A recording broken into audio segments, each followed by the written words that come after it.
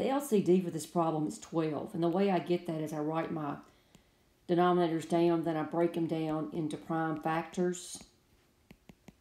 And then I say LCD equals, and I'm going to list all my factors, and we only see 2's and 3's. So then you're going to raise each one of these, the 2 and the 3, to an exponent, and that exponent will be the most that factor shows up in any one denominator. So how many 2's do you see here? 1. How many 2's do you see here?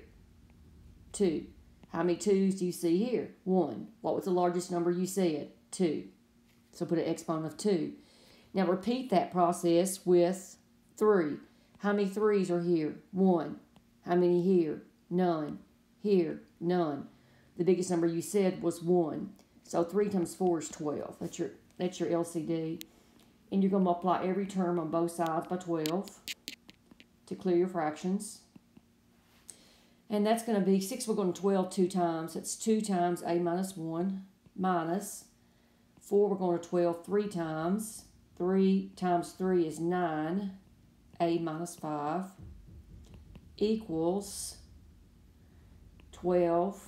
2 and 12, that's going to leave 6 times 2a plus 2. Notice that I only got rid of my denominators. I did not get rid of my grouping symbols. Now I'll get rid of my grouping symbols. 2a minus 2 minus 9a plus 45, that's a negative 9 times a negative 5, is 12a plus 12. Combine on both sides, that's negative 7a plus 43 equals 12a plus 12. Let's add 7a to both sides, and that gives me 19a.